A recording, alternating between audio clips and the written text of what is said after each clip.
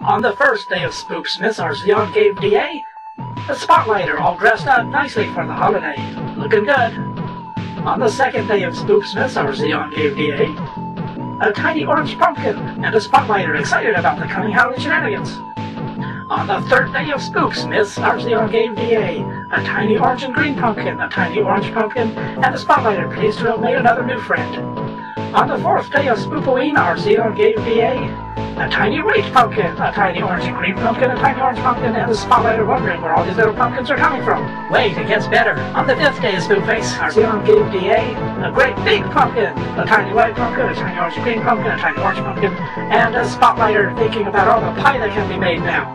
On the sixth day of Spoopity, our Zeon gave DA some sort of beastly skull, a great big pumpkin, a tiny white pumpkin, and the other pumpkins, and a spotlighter laughing at me while I'm busy wondering where that skull came from. Where did that come from? On the seventh day of Spooky Mess, our Zeon gave DA some spooky purple candles, some sort of beastly skull, a great big pumpkin, a tiny white pumpkin, the other pumpkins, and a spotlighter enjoying watching those candles burn baby bird. On the eighth day of Spoo, our Zeon gave DA a face carved into that big pumpkin. A spooky purple candle with blue flame, some sort of beastly, what is that really? A great big pumpkin, the other pumpkins, and a spotlighter. Didn't notice that pumpkin has a face now until I mentioned it, and now he's nervous for some reason. Sorry.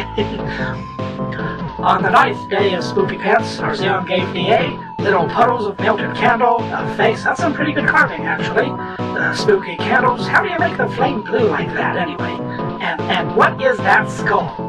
And pumpkins, and a spotlighter apparently in need of some fresh candles. On the 10th day of Spoo, our Zeon gave DA a glow. What the heck are you doing? And those candles are making a mess too. The face, the skull, is that the central sewer crawler? And pumpkins, and a spotlighter who really better know what he's doing. On the 11th day of Spuds and Suds, our Zeon gave DA a bunch of ghosts. I guess that's some sort of summoning circle, those melted candles, the jack-o'-lanterns, some sort of skull, the pumpkins, and a spotlighter who may be reconsidering some recent life choices.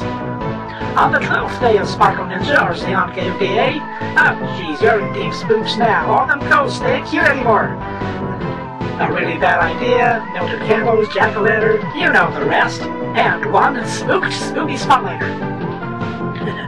On the 13th day, of course there'd be 13. What do you expect? Our Zeon gave DA, he gone. A bunch of ghosts. A really bad idea. Those candles made a mess. The jack-o'-lantern. The skull. Pumpkins. He gone. He totally gone. The sacrifices we make for science, right? I hope it was worth it. The end. Hey, wait a minute. What's that over there? Oh, you sneaky little nerd. Okay, so on the 14th day... No, not doing this. We're done here. Good night, everyone.